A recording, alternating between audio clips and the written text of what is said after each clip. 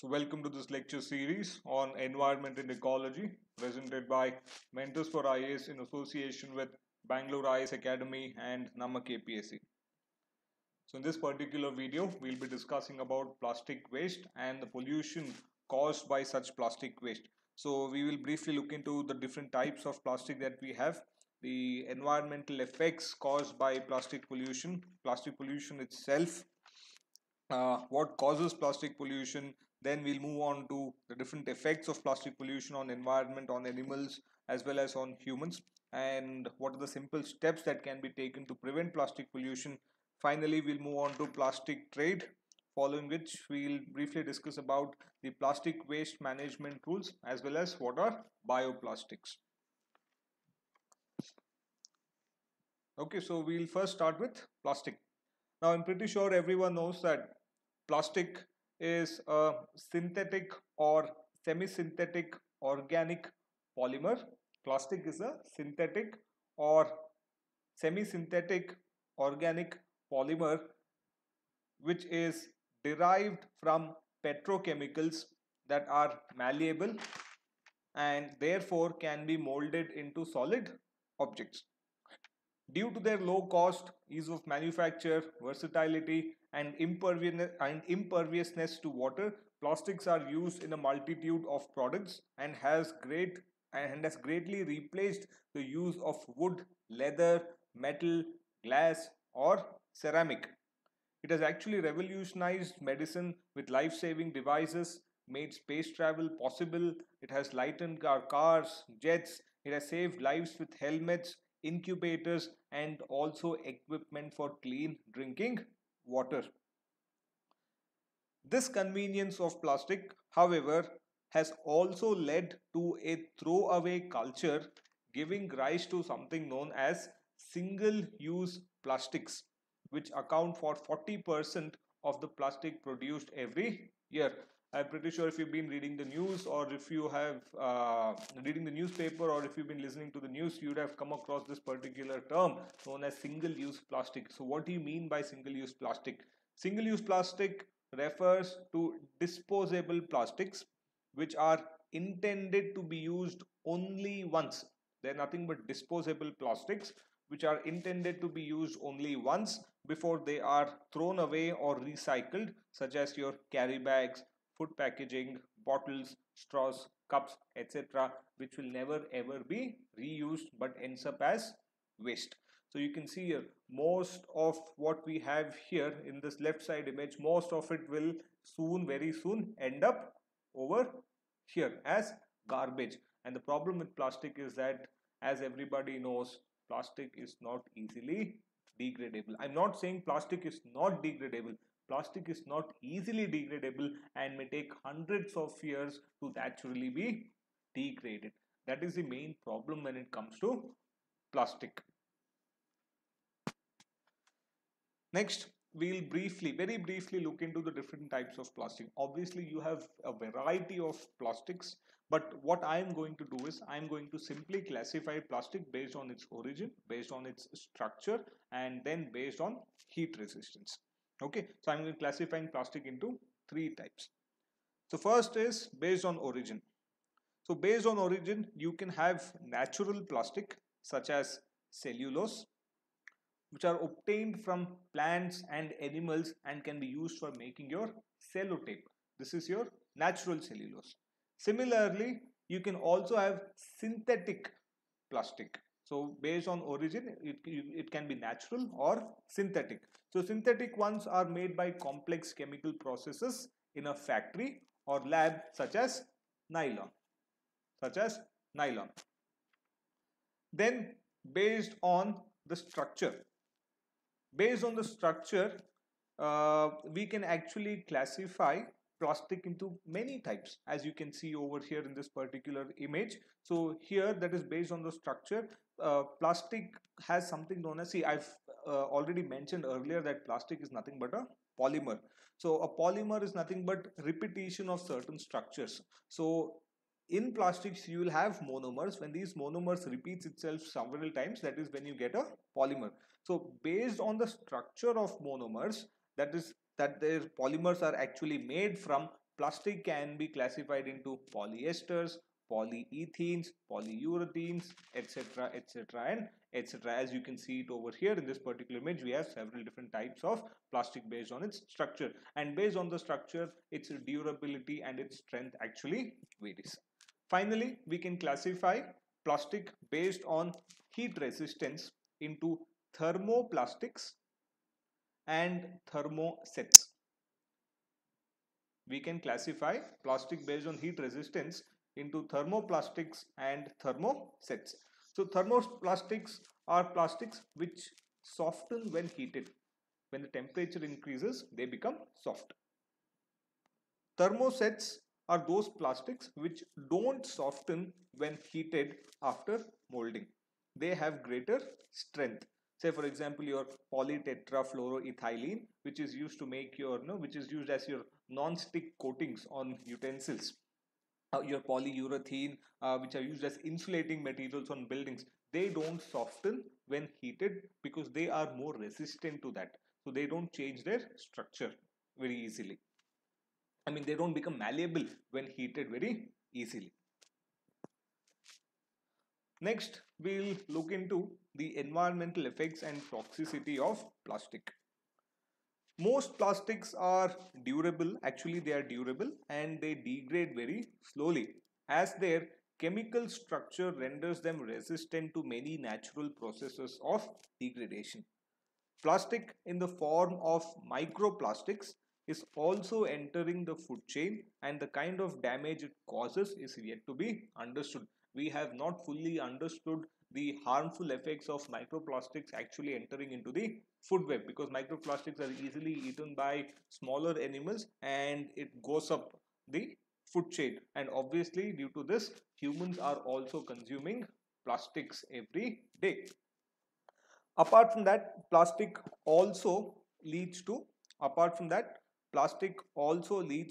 climate change, because plastic is made from petrochemicals for which you will need crude oil.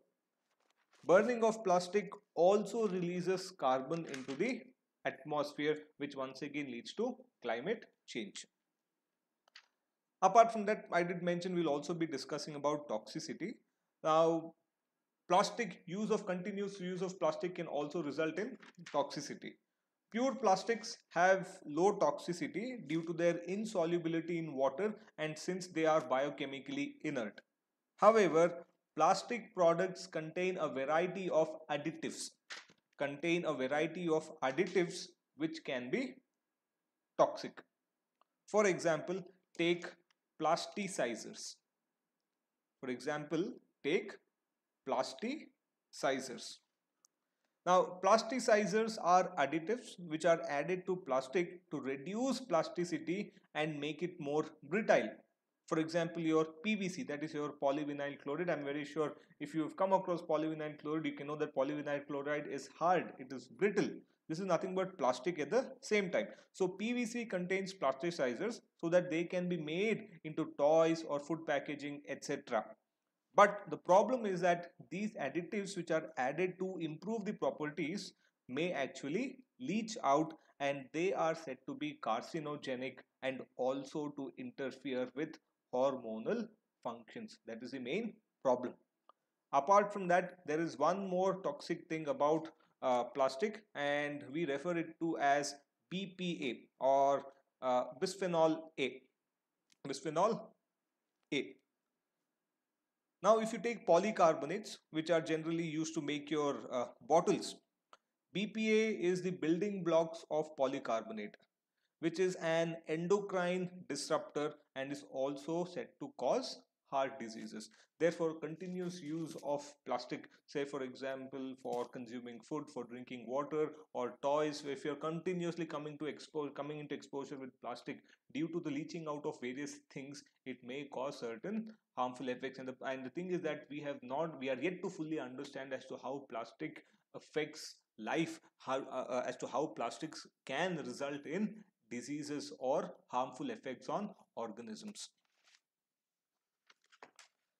Next, let us now move over to plastic pollution itself.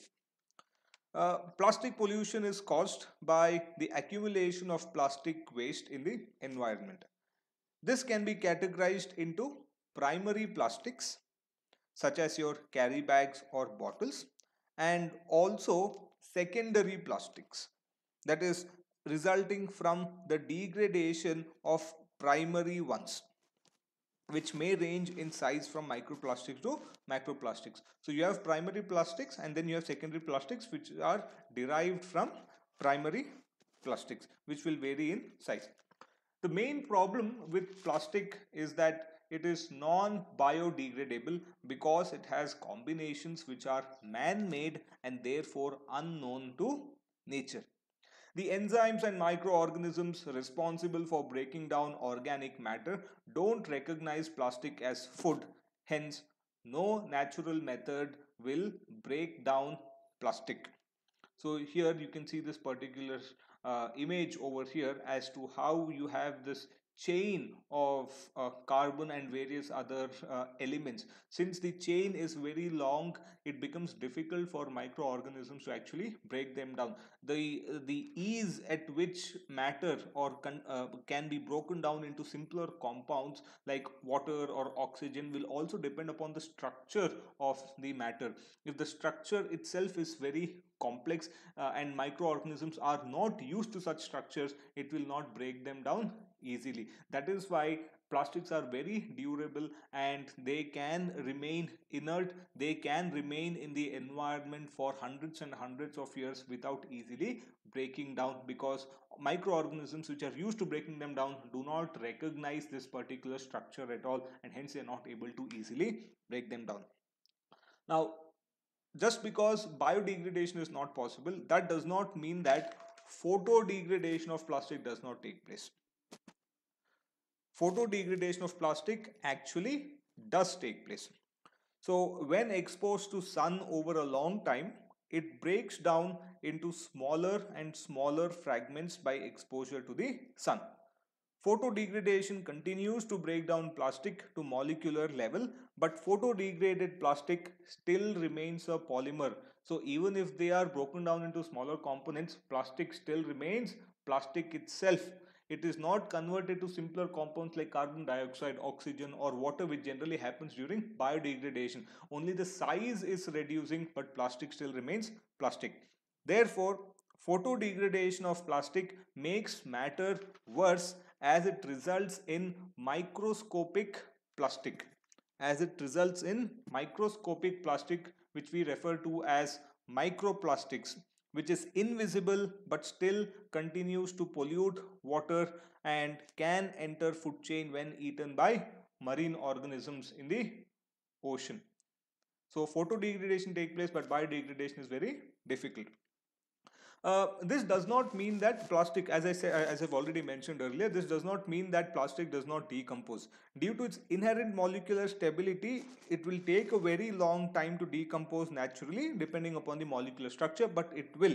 Say, for example, take your foamed plastic cup. I'm pretty sure everybody would have had tea or coffee in these foamed tea or cups every now and then for 5 or 10 rupees without even thinking about the consequence. This foamed plastic cup will take at least 50 years to decompose.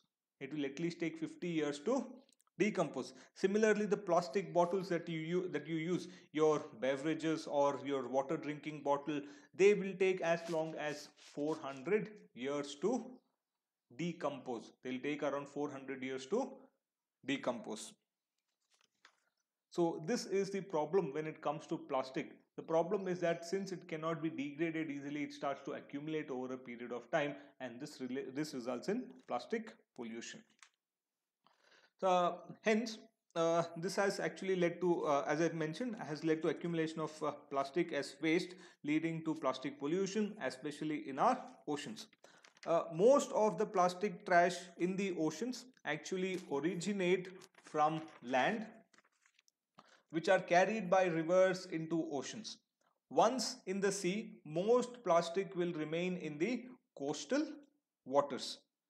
So, it is actually said that China, Indonesia, Philippines, Thailand, and Vietnam, these five countries alone dump more plastic in the sea than all other countries combined. Now, once plastic is dumped into oceans, if this plastic is caught in ocean currents, if this plastic is caught in ocean currents, this plastic can be transported all around the world. Say, for example, plastic from Russia can be found on uninhabited islands along the Pacific Ocean. That is possible. Plastic from India can be found in Japan. Plastic from Japan can be found in Mexico. That can be possible because ocean currents will carry plastic. So this has actually resulted in the formation of two large garbage patches in the Pacific Ocean due to the accumulation due to the accumulation of plastic carried by ocean currents. So what has happened over here is that in this image over here, as you can see here, two large garbage patches have formed up in the Pacific Ocean due to the gyres. So all this ocean currents, as it moves around, in geography I'm pretty sure you'll read more about the circulation of ocean currents. All these plastics are carried about and two large patches of garbages have actually been formed. So the problem is that there is so much of plastic in the ocean.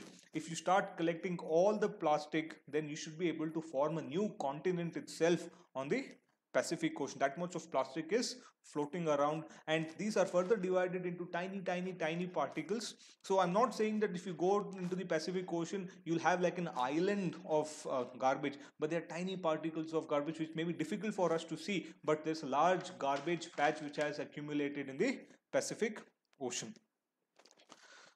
So now coming to that original question as to what causes plastic pollution.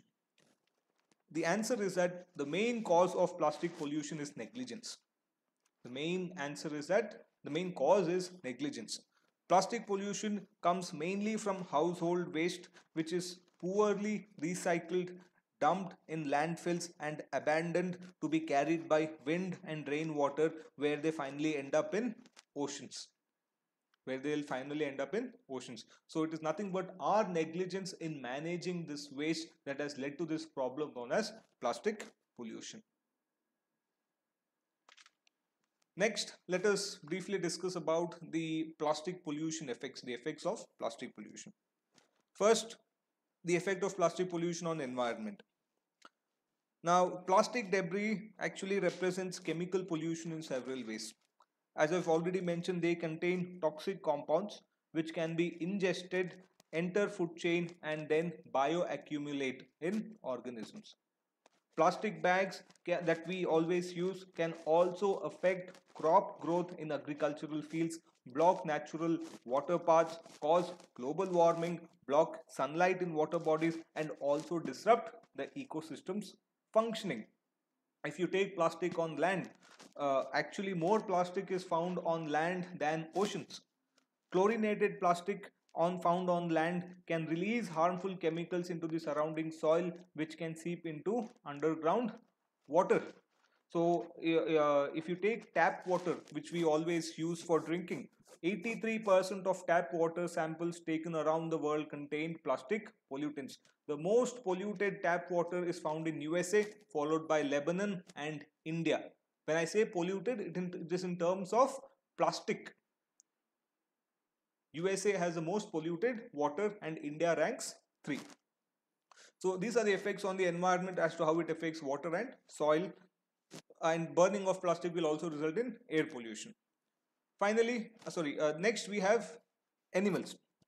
Now, animals is very simple. As you can see in these two images over here, many animals mistake plastic for food and they ingest or consume food. In India, I'm pretty sure you would have come across news where cows, when feeding on garbage, they actually ingest plastic, where this plastic blocks their intestine. They are not because of which food is not able to move through the intestine and eventually they die. And this is not restricted to cows. It is taking place, it occurs with birds, with marine animals, with animals on land, with several other organisms, where animals mistake plastic to be food and they end up consuming them, and this results in disrupting their digestive system, because of which they finally end up dying. Similarly, another problem is that there are too many things which are left out in ocean. So you can see in this image over here, as a turtle is now stuck or trapped in a ghost net, because most of our fishermen, if they don't need anything, if they don't want anything when they are out in the ocean, they don't carry a dustbin or waste bin along with them on a boat. They will simply throw it in the water, and all these animals get trapped, and they also end up dying because of this. And many other times all this plastic gets ingested into their bodies, which once again causes their death. uh, Finally, I'll just also briefly discuss about the effects of plastic on humans, since we are the main cause of this particular pollution. So I've already mentioned earlier, toxicity of plastic can lead to cancer. It can also lead to birth defects, impaired immunity, and various other health problems if we do not use plastic judiciously.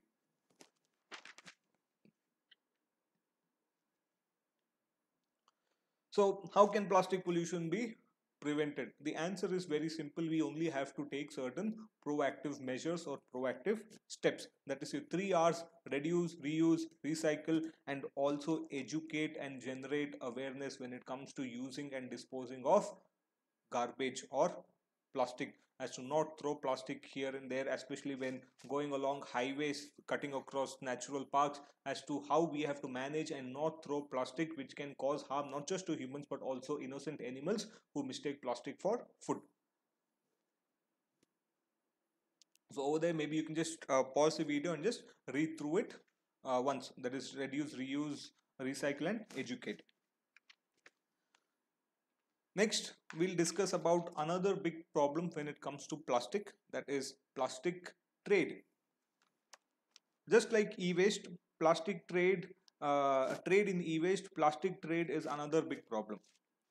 Since exporting plastic waste is a convenient way for USA and other developed countries to count plastic waste as recycled and avoid disposal costs and impacts at home, there is a significant increase of plastic waste shipments to other countries, especially China. So what I'm saying is, many of these big countries, they find it difficult to recycle, or many of these private contractors over in such countries find it difficult to recycle the amount of plastic, because obviously if you go to US and many of these industrialized nations, the use of plastic is much more, because the concept of reuse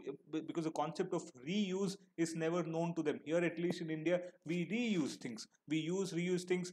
The things which siblings use, elder siblings use, will be used by younger siblings, but this concept of reuse is not there. With this Instagram, Facebook, and YouTube culture, everybody wants new things, and instantly all the other things previously bought are discarded. So there is a lot of plastic garbage which is generated in USA, as well as many other developed countries. And private contractors who are required to recycle these this plastic, they do not do this. Instead, they find it easier to ship them off to some other countries like China. However, in 2018, China restricted the import of plastic waste, and after which Southeast Asia has now become a major dumping yard. So, if you ever wonder why developed nations do not have a garbage problem, it's because many times their garbage problem is exported to and dumped in poorer countries like India, Bangladesh, Indonesia, China, etc. etc. So, these garbage is dumped, and also the other problem is that shipping of so much of garbage to poor nations will once again lead to consumption of more fossil fuel. So this plastic problem has become so serious as of today that it has prompted efforts to come up with a global treaty negotiated by the UN to manage plastic use and how plastic is actually dumped. However, at the international level, when it comes to marine pollution, we have the Marpol Convention. We have the Marpol Convention. So this is the International Convention for the Prevention of Pollution from Ships, developed by the International Marine Organization. This particular convention is developed by the International Marine Organization with an objective to minimize pollution of the oceans and seas, including dumping, oil, and air pollution. Now, under this convention, the Annex 5 of the convention actually deals with plastic. So, Annex 5 of the convention requires a complete ban on dumping of plastic into ocean. It requires a complete ban on dumping of plastic into oceans. Uh, Now, this is at the international level.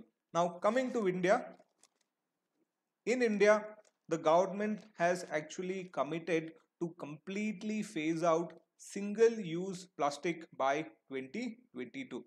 The central government has decided to completely phase out single use plastic by 2022. Last year, that is in 2019, by amending the hazardous waste rules, the central government has prohibited and banned the import of solid waste. However, plastic is still being imported into India illegally. What I had mentioned earlier, plastic is actually being imported into India illegally.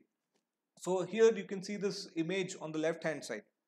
So what happened in 2019? That is the same year. Last year in August 2019, we had banned the import of plastic. But the same year, 38 containers from USA, which were supposed to be carrying paper. The containers, 38 containers from USA were supposed to be carrying paper for recycling, was actually carrying hazardous and plastic waste to Indonesia. However, this was prevented in Indonesia, and Indonesia, rather than sending it back to USA, started to send these containers to many different nations. As you can see in this image over here, these containers were sent to many other nations. One such container was also shipped to India, where last year this plastic waste from USA, one of the containers came to India, and all that garbage was dumped. Waste was dumped in. It was not paper, it was not simply plastic, it also had hazardous waste. The same year, that is 2019, 55,000 metric tons of plastic waste was imported to India from Pakistan and Bangladesh alone in the name of recycling. Now, of course, plastic can be recycled and can be used, but the problem is that hazardous waste are also being imported to India in the name of recycling, and they are simply dumped in some landfill, and they are abandoned and never to be treated or processed. And many poor families, women, children, and also men scavenge through these plastic for things, and this can also lead to harmful effects on their lives.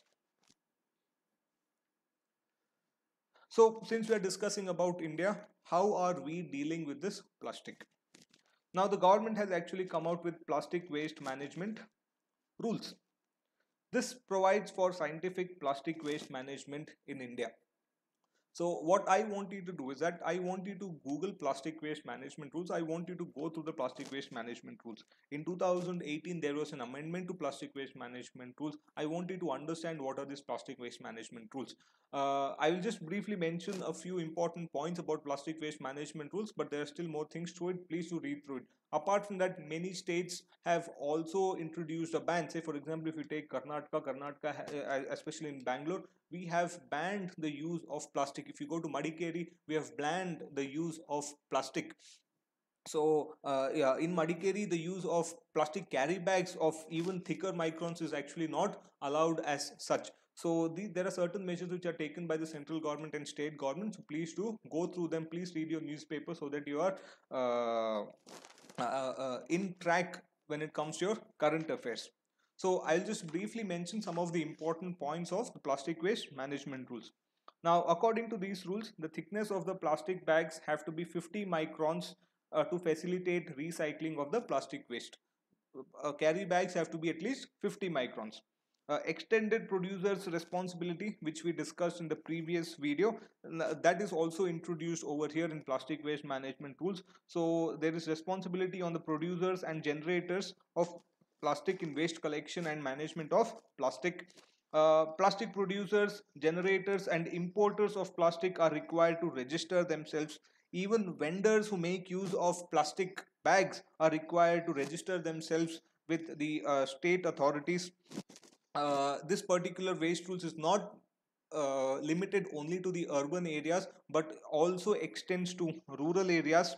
The plastic waste management tools also promotes the use of plastic for road construction, and persons who are organizing large events like marriages or any other function are also required to be responsible for the plastic which is actually disposed of.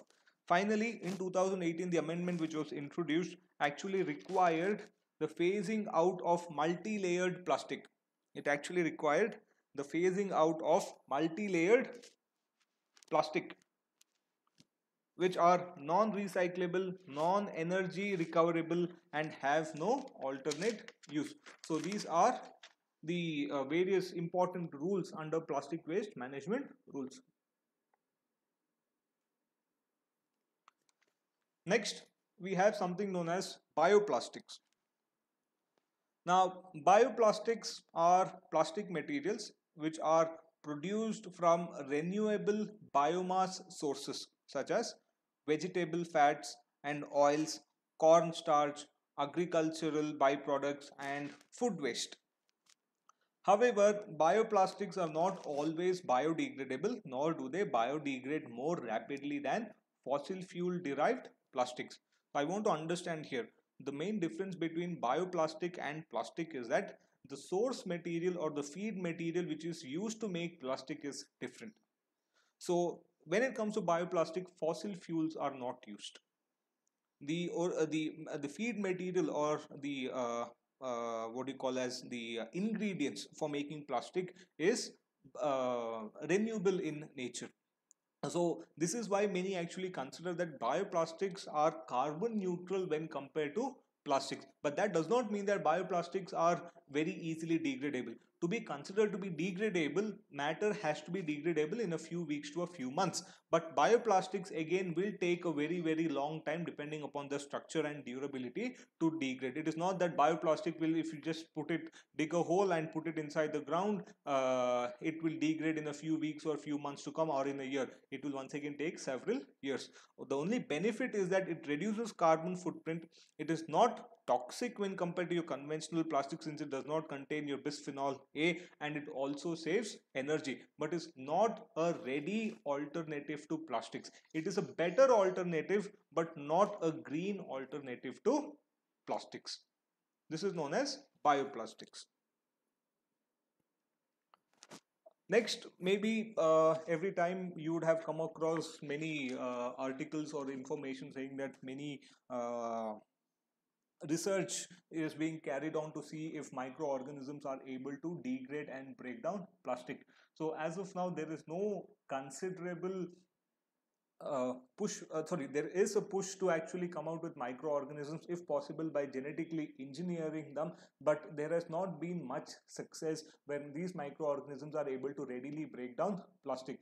There are few microorganisms which are able to break down plastic, but it will once again depend upon the structure of the polymer, and it may not be universal. But still a lot of research is going on to see that if microorganisms can, are there any remote microorganisms which we have not yet discovered, or if it is possible for us to genetically engineer microorganisms where these bacteria can break down plastic as well. But at least until now there is no substantial progress which has been made in this direction. So as of now, until we discover a better alternative to plastic, as of which does not seem to be the case, and also until we find a way to degrade plastic, the best option for us is nothing but reuse, reduce, recycle, and educate. That is our best option to prevent and control plastic pollution, which has now turned up into a disaster. So I hope you've had some better understanding and also more understanding when it comes to plastic waste and plastic pollution. If you do have any doubts, please do write to us in the comment section, and also follow us for further such videos. Thank you very much.